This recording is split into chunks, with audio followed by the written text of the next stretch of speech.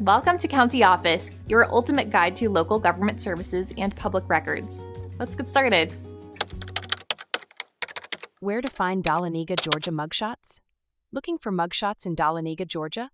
First, it's important to know that mugshots are public records. They are typically taken when someone is booked into jail. These records are maintained by law enforcement agencies. In Dahlonega, the primary agency is the Lumpkin County Sheriff's Office. You can visit their official website for information. The Lumpkin County Sheriff's Office often posts recent arrests online. Navigate to their Inmate Information section. Here, you will find a list of current inmates along with their mugshots. If you need older records, you may have to make a formal request. This is usually done through the Open Records Act. To make a request, you can contact the Lumpkin County Sheriff's Office directly. Provide specific details like the name of the individual and the date of the arrest.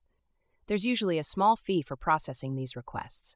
Sometimes, you might need to wait a few days to get the information. Another place to find mugshots is the Lumpkin County Jail. They maintain booking records and mugshots. You can visit the jail in person or call them. Make sure to have the necessary details handy. For historical records, you can check the Lumpkin County Courthouse. They keep detailed records of criminal cases. You might need to fill out a request form and pay a fee. Online databases are also useful. Websites like countyoffice.org aggregate public records from various sources. You can search for mugshots by entering the individual's name and location.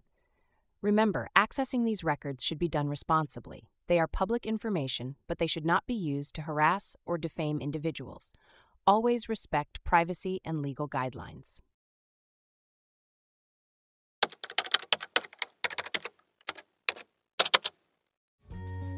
To learn more, check out these links, which you can click in the description below. And feel free to comment your questions. We're here to help. Thanks for tuning in to our video. Please like and subscribe and leave a comment below. See you in the next video.